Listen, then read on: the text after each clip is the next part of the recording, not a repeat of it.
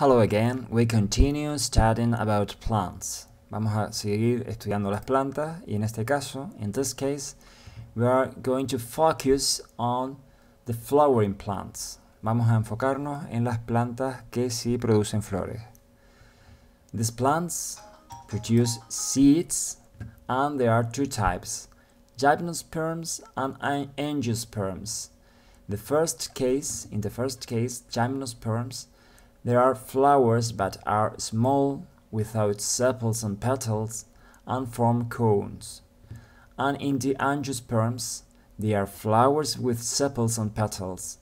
And we are going to see with drawings that you have here. Bueno, lo digo en español ahora.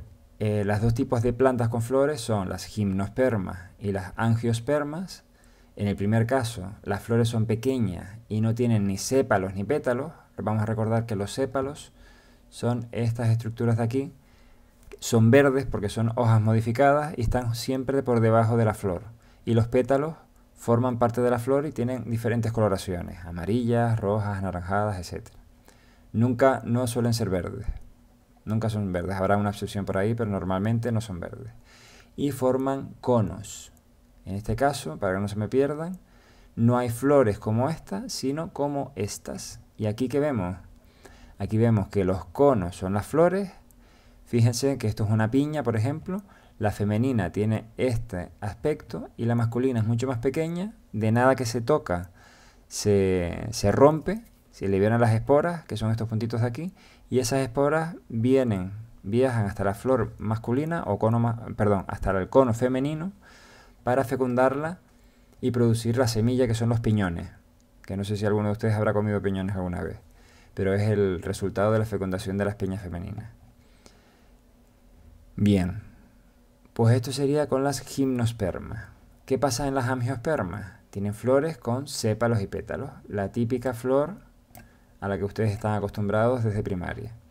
En esta flor, in this drawing, you have the sepal in the bottom part of the drawing. Petal, there are two petals here with different colors. You have to color it with the color that you have chosen, okay? It's up to you. The stamen, the masculine part of the flower, and the pistil, the feminine part of the flower. Aquí tenemos los sépalos, los pétalos, que decía que lo pueden pintar del color que ustedes quieran, que depende de ustedes. Los estambres, estas dos estructuras aquí que almacenan el polen, ese polen que es, como en el caso de las esporas, viene a fecundar la parte femenina de la flor, a la misma flor o a otra. Y esta parte femenina se llama pistilo. Bien, todas, en cualquier caso, tienen raíces, tallos y hojas. Aunque pueden haber modificaciones, por ejemplo, en el caso de los pinos, la hoja es una sícula muy finita, parecen agujas de hecho. Habitat. Non-flowering plants live in moist environments. Flowering plants live in all types of climate, everywhere. Nutrition. Autotrophic, always. Reproduction. The reproduction of these plants can be sexual, by seeds, or asexual, by vegetative organs. Fragments of stem, fragments of roots, etc., and spores also. Interaction. They can't move but present tropisms and gnostic movements. Y ahora lo digo en español por si acaso. El hábitat va desde ambientes muy húmedos a todo tipo de clima, dependiendo si son las que no producen flores o las que producen flores. Nutrición, todos son autótrofos.